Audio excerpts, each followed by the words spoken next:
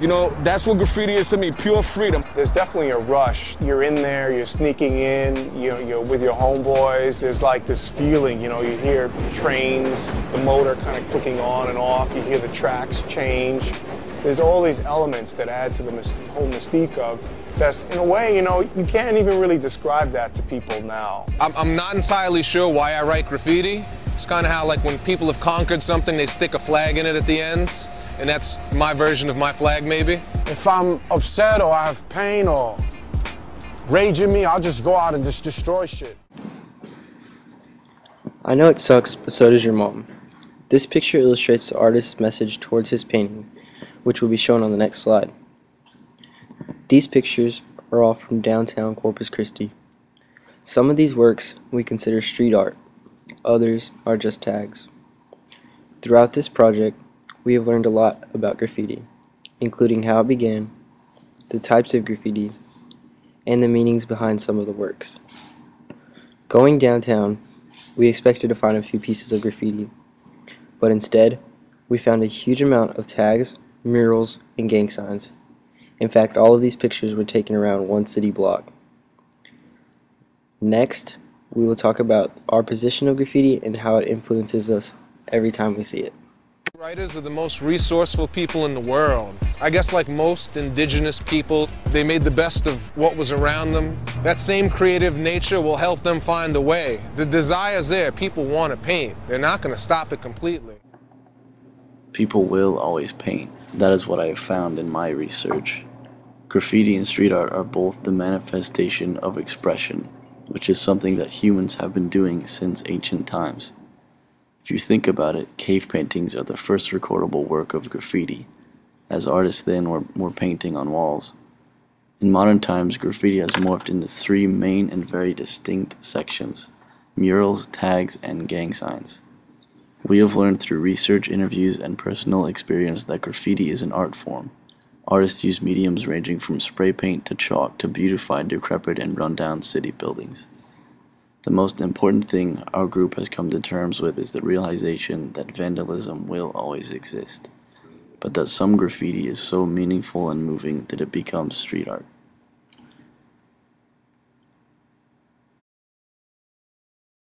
It's about feeling a kind of a surprise and like something's really alive in an otherwise dead space. What interests me is not only the physical existence of the object, but what happened around this object. It's all of the layers and all of the crackling and peeling paint and bringing life into those spaces.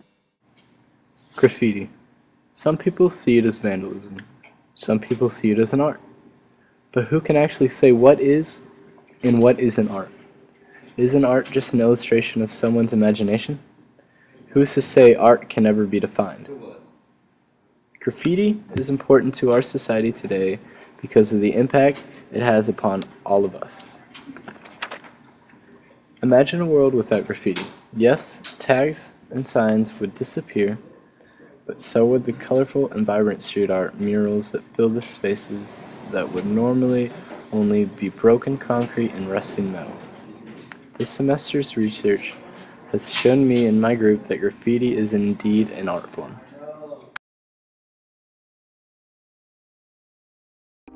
I felt like I was drawing something that could almost be read as an X-ray of that person, of their mind or of their life or of their experience, so that you have this portrait, but then you also have all that's contained within their emotions, within their body, within their narrative.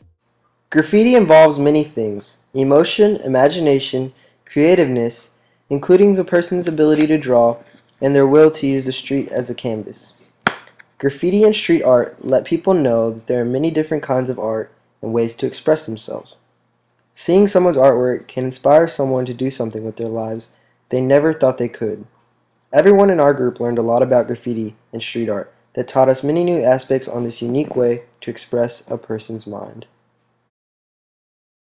I just let my thought process lead, and I don't try to ask too many questions about like what's rational or what fits. If this new piece fits with the last piece, I just sort of let those impulses steer. I'm not gonna be sitting for hours thinking like, should I do black here or should I do white here? It might be great. You just go for it.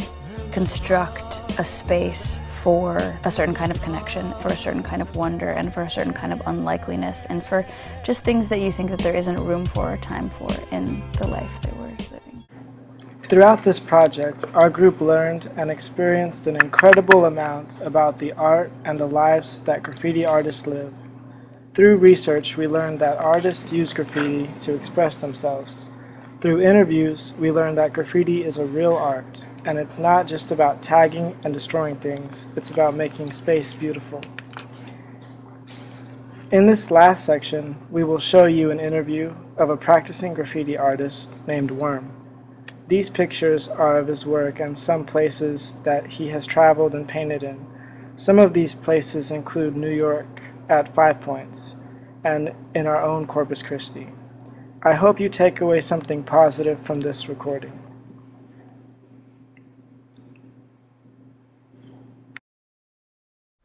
All right, hello everybody. This is Jay, and I'm going to be interviewing my friend. He knows a lot about graffiti, and I'm going to ask him some questions about it. All right, so my first question for you is, why do you do graffiti, or why do you tag, or if you know the term tag, what do you know about it? Well, to me, the reason why I paint, it's just pretty much like it's a lifestyle, you know. Everybody paints for different reasons. Like what graffiti is to me, it wouldn't be to the same person, like the next person you ask, you know. Every person you ask, they're in it for a different reason, you know. Mm-hmm. Like I was telling you earlier, like there's different aspects of graffiti. There's like different graffiti artists. There's like real graffiti artists. There's like people that just go out and paint, like destruct shit, which is really not cool. But if you got to get ups like that, that's what you have to do.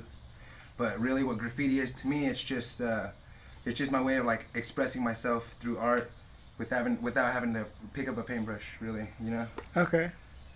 How did you start doing graffiti? Or when did you start? How old were you?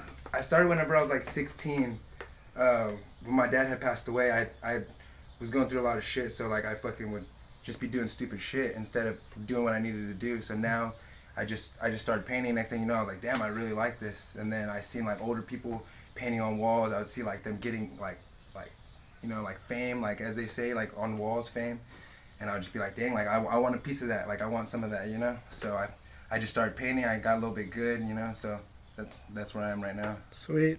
Do you feel that graffiti should be legalized to where you could do it anywhere? Or what's your take on doing it for the public, like setting up public pieces? Like to a certain extent, legalizing graffiti, as in like building a wall, like say for some kids to like come and paint, so they don't have to like run the risk of getting in trouble. Mm-hmm. I would be all for that. But say like as in like letting people just paint on anybody's buildings, that shit's, I feel like that's really not. That's not what most people are in it for. You know what I mean? Yeah. People, I feel like graffiti artists, people look at them like as if like they're bad people, you know, or like they do bad shit, like they're fucking up people's property and stuff. I probably shouldn't have cussed, right? It's okay. Let's start it over. I know, it's good. It'll be funny. Because this adult class. Oh, all right. So, can you tell me about some of the work you've done in Corpus? And you said you do graffiti with some people? Yeah, we've got this little thing going on here in Corpus. It's like a little group that we get together, and we just paint. We'll go like to businesses, and we have a little portfolio. We'll like show them what we can do, and then they'll say like they'll give us the go. Like, yeah, we'll spend so much money on this amount of paint, and then, you know what I mean, y'all paint this wall. We won't charge them anything, because what they're doing really is they're really paying us by letting us put our art on the wall, or just, you know what I mean? Mm-hmm. Show off. Like with me, like with my art, I wouldn't want to go out in the middle of the night and go painting on something that I'm going to wake up the next day and go and look at it and it's going to be gone, you know? Mm-hmm. It doesn't make no sense. But like that's when like a lot of graffiti artists, they say like fame is futile. Like you go out there and you like do all this graffiti and you like fuck up all kinds of shit, like it's gonna get buffed out, like it's futile, like it's not gonna fame last is futile? Yeah, okay. Fame is like very futile in like this graffiti thing, you know? So like how you fix that is you go and you get legal walls to do. So like the paintings will stay there, like, you know? Okay. Paintings will stay there for years, you know? Like we went to this place, I don't know if you know Riches, it's like on Airline, mm-hmm, like I by do. the Pinnacle. So that's one of the places that they let us paint at. We painted all like the rooftop, like everything. You go back there and it's just like all art and it's just like all HR, like, and like that's like the most prominent thing that's going on here in Corpus right now. Like that's the one like painting crew right now that's actually trying to make a movement out of this whole like get something out of this whole thing, you know? Okay. And what was the name of that? It's called they call it HR. It means like high, like a higher realm. Okay. So, and like I'd say like back in the day, like they've been around since like the 90s. Like all the guys that are in there are like way older. They've been around since like the 90s, and I remember like coming to Corpus like whenever I was younger and like seeing all these like all this like stuff, and I was like, dang, like these guys must be like really cool. Like I want to be like this. So that's whenever I just started painting, and next thing you know, it's just like I'm in it now. You know, so it's like it's crazy. Like 10 years ago, I wouldn't have looked back and been like, damn, like I'm gonna be like, you know, just painting like with these guys, and it's cool because I'm really cool with them, real good with them now. So that's awesome. All right, man. Well, thank you for your time. Yeah. Peace.